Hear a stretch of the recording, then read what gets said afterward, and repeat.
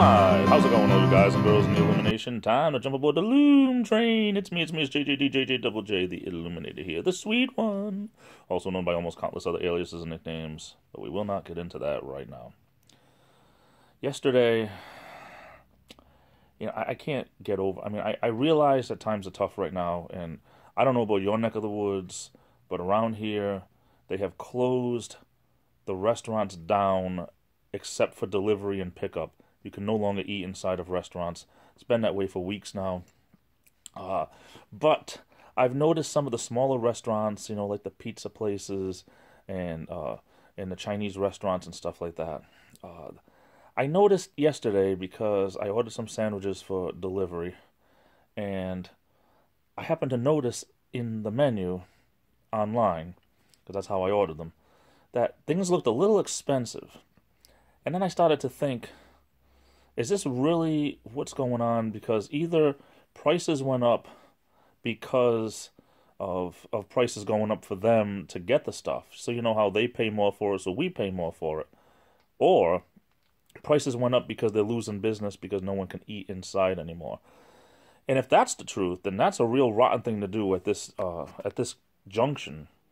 Because, in my opinion, and this is a proven fact, actually. In my opinion, though, the worst thing you can do is raise prices when you're trying to chase profit, because that's not how you chase profit.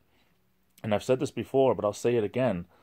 What happens is prices go up so less people order, which makes you raise prices again, and even less people order, and then you're out of business. So the problem here is, if prices went up just because business is down because of the coronavirus, then having us try to make up the difference for you isn't going to work. Because I notice some places are really expensive compared to what they used to be. We're not talking about just going up like 50 cents for a sandwich. I'm talking about $1.50. Everything went up. So some places it hasn't. So what's going to happen is I'm going to order from the places that haven't, obviously, like most people would. There's enough places around here that do delivery that I don't have to order from certain places. But really, I hope it's just a natural course of action. But even a few years ago, can you remember those Subway commercials with the $5 foot longs? Around here, a lot of sandwiches were $5 to $6. Now they're over $10 a piece in some places, and it seems like an awful thing to do, really, in such a short time, to have doubled the price of a sandwich in 5 years. Really, I don't know. I hope it's just the natural course of. I hope it's just not because of losing business. But who knows? What do you guys think? I love you all. Take care. Stay safe. This is the Illuminator, and I'll be back.